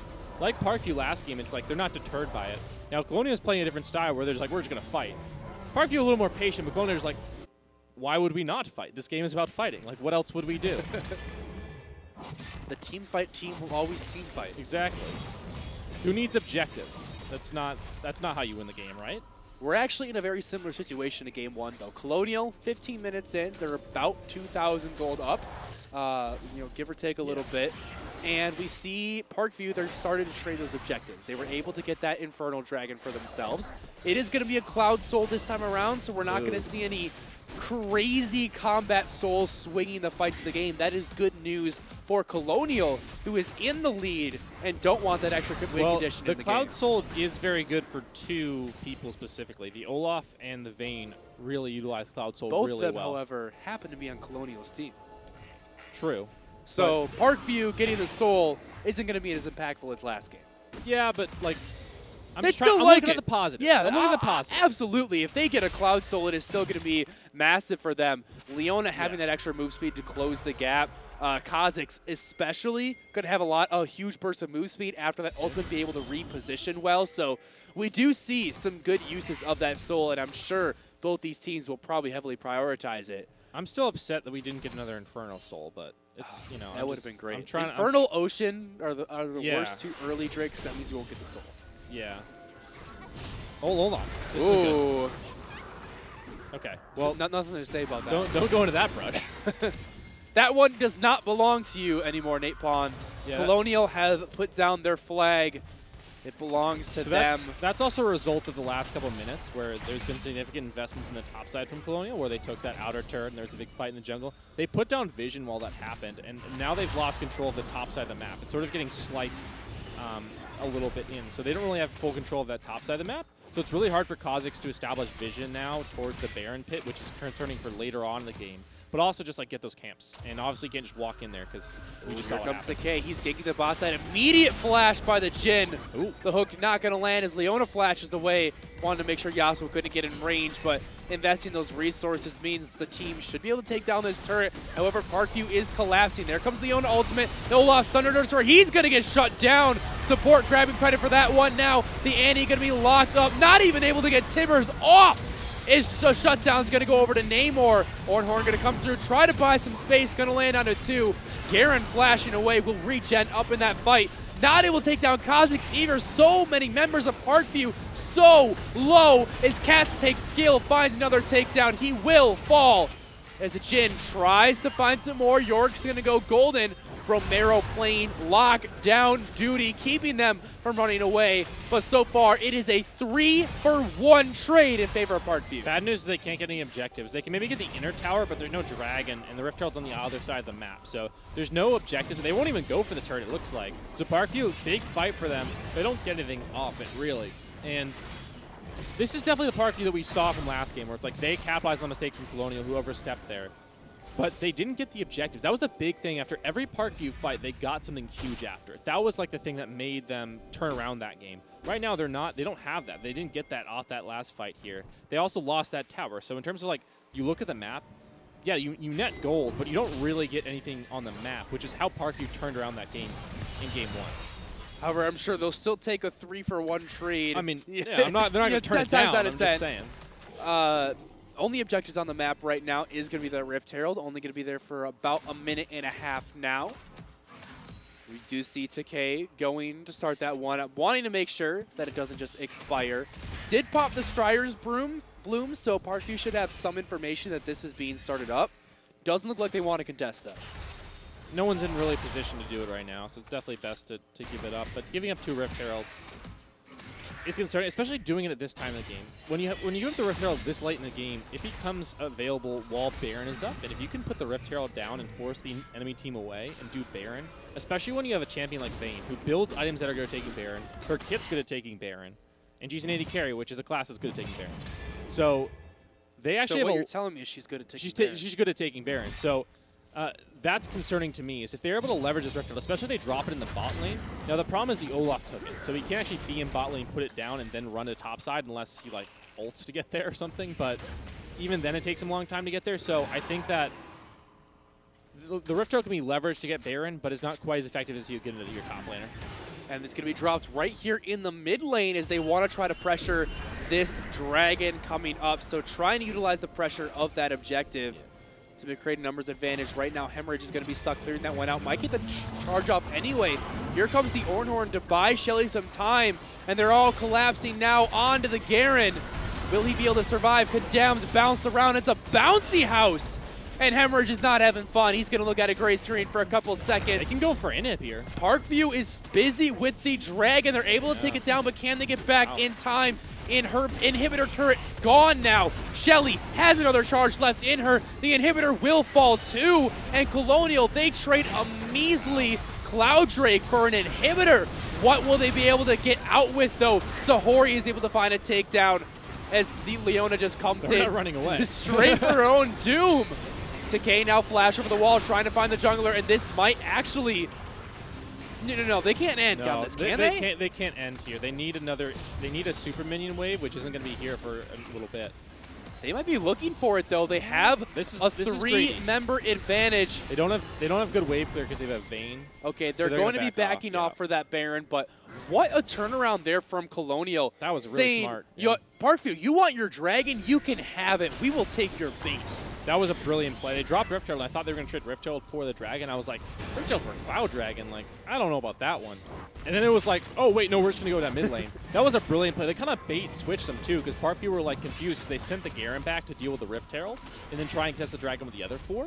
But then they kind of got outmaneuvered, and Colonial just chased through that little pathway in the jungle. Really smart movement by Colonial. And now, hold on, they got to be careful. Okay, they're okay. But now they actually have that inhibitor open. It's not the ball lane inhibitor, which is the best when Baron's up, but it is an inhibitor that's going to put a lot of pressure on Parkview to try and wave clear this while also contesting Baron here. And with how fast they can take it now because of the Vayne, you have Colonial actually in a really good spot to secure this next Baron here. Obviously not a permanent buff, but that 3 minutes can be so valuable if you can get a lot off it. And with already 1 hit down, I mean, 1 Baron might be the end of the game. That it could. And now talking about that Baron slaying machine, Sahori there on your screen, now with the Rage Blade completed. Yeah. So no will be QSS, even though. More dangerous in these fights. Working on that QSS. Yeah. The Nautilus also has that locket completed. You know, if Vayne had gotten that shutdown, she'd have QSS right now. But no, it actually is really important to have the QSS because of the Malzahar, but Leona as well. So 2 crucial people to stay away from. But with Vayne's range, you can't really do that. So getting QSS the next priority for sure.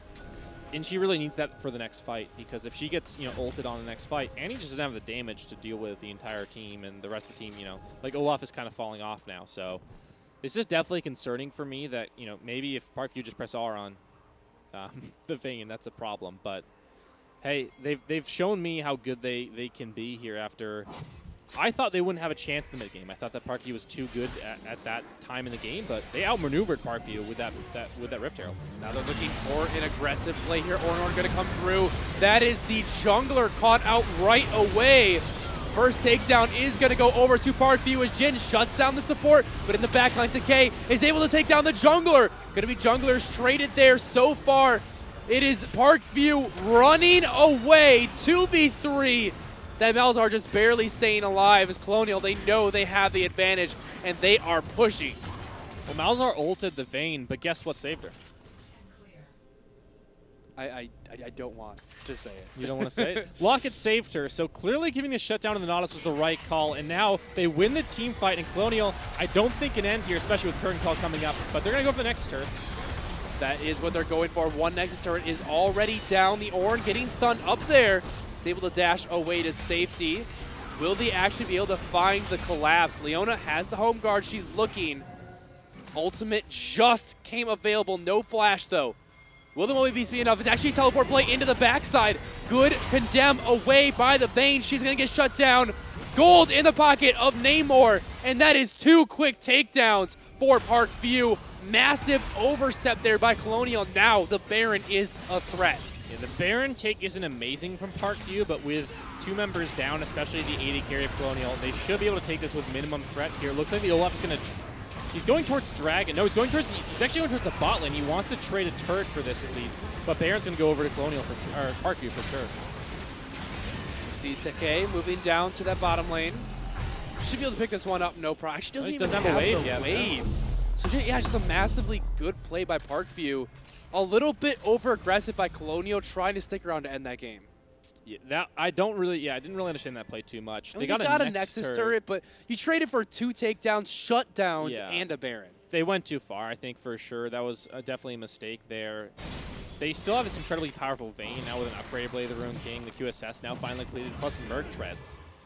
So she's incredibly strong, but so is the Jhin now. He's starting to ramp up. He's on 3 items here. He's actually ahead of her to a degree. So the Jhin is starting to do quite a lot of damage with an Infernal scale. Not bad.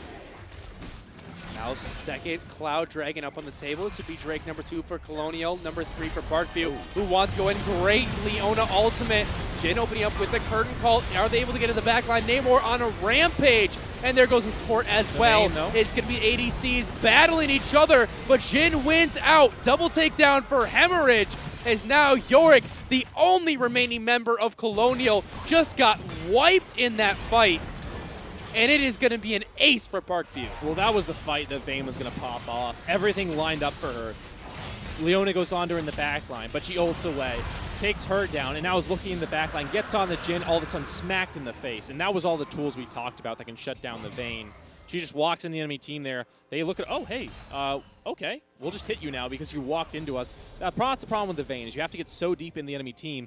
And she did such a great job for the first part of that fight, and all of a sudden the damage just came crashing down on her once her front line was gone, and well, it was felt over. To me in that fight, Colonial tunneled very hard on trying to stop Namor. When you saw the initial engage, Leona was able to get I believe it was either a 2 or a 3-man ultimate. That was, and from that point, you saw a Nautilus and an Olaf and a Vayne all walk straight towards the Jhin.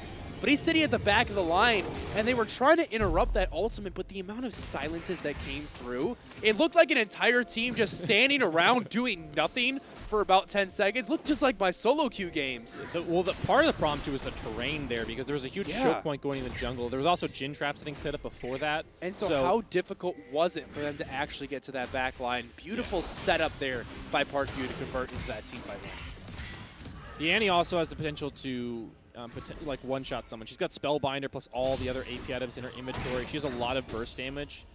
So full rotation can take out the Jhin. That's like the one way I see them winning a fight, is if Dad Yasuo takes out the Jhin. That's kind of a way I can see them winning, but Flash on Annie is pretty big to have up for that. Now they're going to be looking to catch out Cat Takes skill. He's all alone here. He uses the ultimate onto the Annie, actually able to take her down. Will at least be a 1-for-1 trade. A huge chunk of damage onto Sahori as well. Doesn't look like they're going to lose too much for that to go ahead and fund it. Yeah, it doesn't look like they're going to lose the mid lane turret here. So a little bit too quick. The Malzahar didn't like stagger his wave, because the Garen's still working his wave up, and the mid lane was also behind. So kind of a desync in terms of the waves were crashing. You want them, all the waves, to come in at the same time. So that way, if you do commit to one of the lanes, like the enemy team tries to go and pick you off, the rest of your team can knock down turrets or objectives or whatever is on the other side of the map. Because they were desynced, the mini waves weren't ready to take stuff down when they did go for the pick on the Malzahar. Not a great position for Cat Take skill, but still a good job. In the 1v2, able to pick up a trade kill. That was so massive. Being able to take out that massive carry so that they couldn't have a team fight win. Ornhorn going to come through. Just going to find the Garen in the backline. It is Decay. They are looking for that Jhin right now. Teleport going to come through. Here comes Hemorrhage. Annie shut down the Jhin. That is massive. Hemorrhage is unstoppable. You see the jungler flashing away. The Garen, such a raid boss here. He's taking so much damage. He's still alive. There's no way. Triple takedown. Can they finish him off? The Orange chasing him down, has the regen coming through. Now trying to fight against these Voidlands. Here comes the Vayne, trying to clean up. The Snake Spawn is able to find the final isolated Q, and Parkview is turning around the fight once again. Double takedown for Nate Pawn, and now they have the members to find some more. Tumbles in the wrong direction, can't find the Kha'Zix there. This Vayne pick, so risky. It's worked out to a degree, but continuously shut down in these really 5v5 team fights by the enemy side here. An amazing fight by the Garen as well. Hemorrhage once again popping off. Mediocre early game. Like, okay, but not great. And then all of a sudden, it's like, oh, it's 20 minutes. I guess I'm going to play now, guys. Like, all of a sudden, he comes out of nowhere as the Garen and starts to become just a complete raid boss, as you said, just like taking in 20 everyone minutes, down. they wake him up from his nap, say, okay, time to play with 2 hands now. Yeah, he's playing with one hand while he's like, I don't know, playing... While watching Netflix. While watching Netflix, he's got a movie. He's playing, like, I don't know, Pokemon or something else on the other screen. He's like, all right, oh, guys, we're playing now? Okay, great. He's, like, woken up, and all of a sudden, yeah, the true version of Hemorrhage has come alive. And, I mean, like you said, this happened last game, too. And going for a bit of a different build this time, more tanky, more team fight-oriented. And you saw, especially with the Conqueror, how difficult he was to take down. He had 4 members, with a Vayne just wailing on him. And he's able to find a double takedown, stay alive with that Triumph Procs, healing him up so much. Now going to be working into is most likely a Spirit Visage, so even more healing on top of that. However, as this game continues to go on, I want to draw attention to the Ornn and the upgraded items. Every one of those worth, on an average, of about 1,000 gold in combat stats. The Abyssal Mask in Ornn's inventory, worth a lot more. It's actually around like 1,400 or 1,500. It's pretty insane. Right now, though, Parkview, they're just going to straight up take a Baron. The gold lead actually doesn't exist because of the Ornn items. Well, it exists a little bit now because they just got a bunch of gold off Baron. But it doesn't actually exist to the degree it looks like. It's really only a couple hundred, 1,000 gold because of the Ornn items here. But now with Baron buff, a huge play by Parkview, we're going to have another fight. The Ornn Horn, Leona ultimate into the backline. Right now, Jindo is so much damage on the backside, and they're just trying to get to the carries. The Vayne has nothing but brick walls to auto-attack. Nate Spawn is going to find the jungler with a final isolated W, and teleporting into the base, Parkview find the clean ace and will end this game 2-0. And they've shut down Vayne every fight. That last fight, Vayne got 3 autos off. And it was onto the Garen. Yeah, so, and the Garen's full health again. So, you just essentially did 0 damage. They just can't protect the Vayne. Their composition can't do it. And they're just being shut down by Parkview's composition here. And now it looks like it's the end of the road. Yorick was the last remaining member of the Bastion of Colonial Forge. But he too has fallen, just like their championship series. It will be a 2-0 win for Parkview. I am a little surprised by that. I thought we were going to go to game 3 here. It took a little bit longer. 31 minutes is one of our longer games, I think. For the most part, we've had pretty short games, but that game was also back and forth, but Parkview felt way more in control of it than they did in game 1. It felt like it was kind of all Parkview. It felt like a cleaned up version of game 1, where there was still that time where we were questioning it, when Colonial, especially in the mid game, was able to really find an advantage. And we thought with the scaling potential that they had, getting that advantage meant that they would be able to close it out. But, I mean, Parkview, 2 games in a row now, they have taken situations they had no business winning fights, and they've won them anyway. Yeah, they've played such a clean game, especially after the 15-minute mark, whereas, like, the early game was good, but it's really when they come into their own, it's like the 15, 20-minute mark, when lane phase starts to end and they start to play that, like, more team-oriented style. Because individually, they're really pretty solid players, pretty good, but where their strength really lies is that we are a team, we're going to play together, we're going to use our synergy together, and that's how we're going to beat teams. That's what they've really done in the last 2 games, because individually, it wasn't like they were way better. It was just like our team coordination was on another level tonight, and that's really, I think, why they ended up winning here. I mean, Parkview High, like, that was just a really good series from them. After stumbling in game 1, they recovered, and then one of the few times you've seen a team come from behind with multiple thousands of gold down and actually come back and win a game so far. We can't take any credit away from Colonial Forge, though. Making it all the way to the finals is a feat in its own right. You can see the bracket here. It is going to be the Parkview section going to be taking the championship here. But, I mean, Colonial Forge put up one hell of a fight. Both games having scenarios where we were almost sold on them just winning the game flat out. It was really some incredible comebacks from Parkview, and this was, I can definitively say, the best series that we have seen so far, at least the most competitive one to date. For sure, the most competitive one. Both these teams played fantastically, I think. It just was a slight edge here. Unfortunately, we didn't get to see Game 3 because I think that would have been just as good as the first 2. They were really both quite good here, and unfortunately, like Colonial Forge, they found the leads, but they weren't able to quite capitalize on them. They weren't quite able to, like, convert them into a game-defining victory here, and that's where I think that one of the strengths of Parkview was that, like, they just didn't give up. They didn't let things that went badly affect them too much, and they also didn't, like, just give up too much. Every time, like you said, something bad happens or something goes wrong on one side of the map or a play is made, they capitalize somewhere else. They get sometimes it's a small thing, but sometimes it's a big thing, like those dragons that added up. They always lost the minimal amount. 100%, and then they got something back, and it was just like, well, that advantage that felt like should have been game-ending just never really turned out to be. All right. Well, thank you to everybody for tuning in to today's broadcast. It was a very wonderful experience of both Rocket League and League of Legends. I have been your host and play-by-play Audio Adrenaline. Joining me is Kios. We will be back tomorrow for some more Rocket League and more League of Legends, so make sure if you want to follow the stream, stay tuned. Don't miss any of that. Once again, thank you to PlayVS for putting this all on for us. We're going to be saying goodnight, though, on the broadcast desk. We'll see you tomorrow. I was always told growing up, it's gonna rot your brains, it's a waste of time, and then like now I see where esports is at, and my family and I at home, we watch the League of Legends Championship. One of the students here at BC, he came to me and said, hey, we're really interested in starting an esports team. Like BC needs an esports team, and can you help us? I was a little bit apprehensive because I did not play video games and I wasn't sure what it would all entail. But then that same student came to my door almost every day the first week of school and said, have you talked to the principal? What's going on with the esports team? It's really because of the students. They were the ones that I felt like, because they're so interested, I think I can do this.